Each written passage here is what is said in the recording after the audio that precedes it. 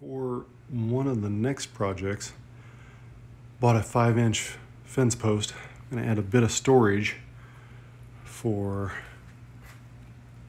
that pipe there that showed you in the earlier video, because the other storage down below already has a pipe in it, and I want to keep that one in case we need a little extender. I can connect to that Y piece and then extend to a dump station. So my plan is to put it back here. I'm going to attach it to the bumper supports. I'm going to go underneath, I believe. So the plan is to use this 5/16 threaded rod, flat washer, lock washer, a couple nuts on top.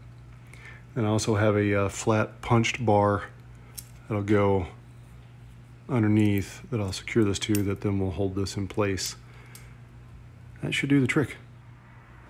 I was trying to come up with an idea for the end cap. I was looking at a clevis pin type scenario to keep a cap on, and I couldn't find a clevis pin that was long enough to fit this. So what I did, I still ended up buying this cap here, cap that goes with it, end cap for a post. And then I had a landscaping stake. I cut the tip off of it, and this will actually fit down in here, and it will go all the way through. And then I will drill a hole through the tip of this and then stick my pin in from there. That will secure the cap on.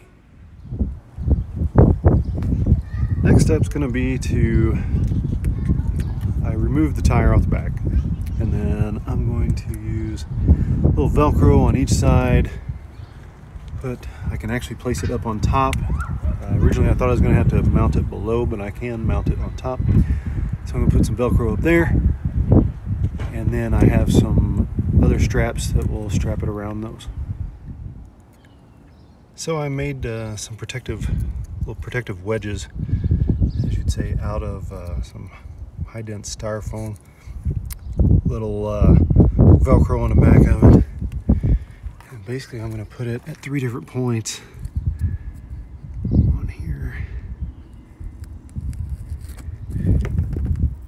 So I'm going to put that on there. Grab another one.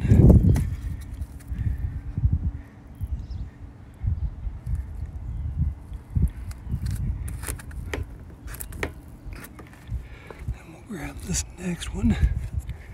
It's going to go down here.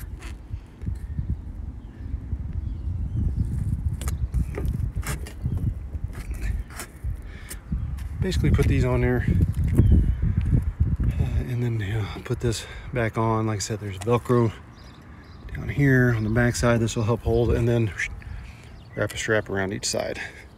And put the tire back on. That will help hold it and secure it in place. Here it is, all strapped on now. Tires back on.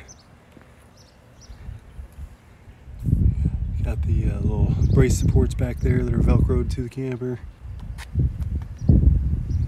In piece. Now I'm gonna show you how I put the pipes in there, show you what I learned on that step.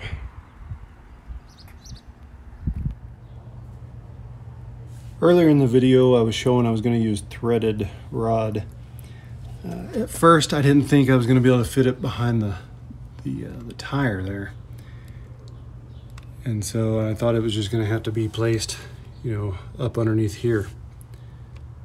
But I managed to take the tire off, checked it out, and could get it to work. So I just changed my mind, figured out a different way. That's what I was showing you earlier with the Velcro, and then just use the straps. I mean, that tire's leaning up against it. It's not going anywhere. It's locked in place. So seems to be working pretty good. And now I'll show you how I put the pipes in the storage part of it. Here I want to show you the finished product and installing the pipe into it. I also wanted to give you a little tip about the pipe. So like I said earlier in the one of the other videos about this product, the Rhino Extreme. It comes with the caps. And a little tip there, what I found was don't put the cap, don't twist it all the way on, because these things seal up really well. And when I was trying to put them in there, they won't stay in. They can't compress enough. So you got to leave, just kind of leave a little bit of space there so the air can get out.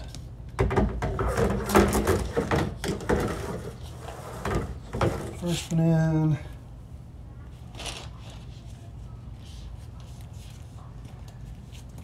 And also, to get it to work, I put the two flatter ends back to back so it doesn't take up as much space.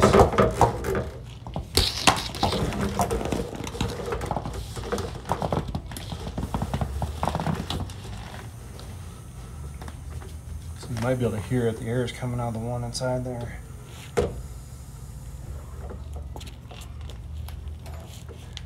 And the other item, because you know these two, they compress, they want to pop back out. What I did was I made this other hole back here that I can still hold on to the pipe. Put that down, and then it holds it in place. Put the lid on.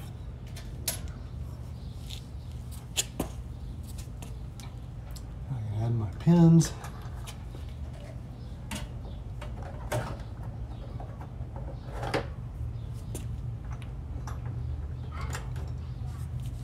There you go.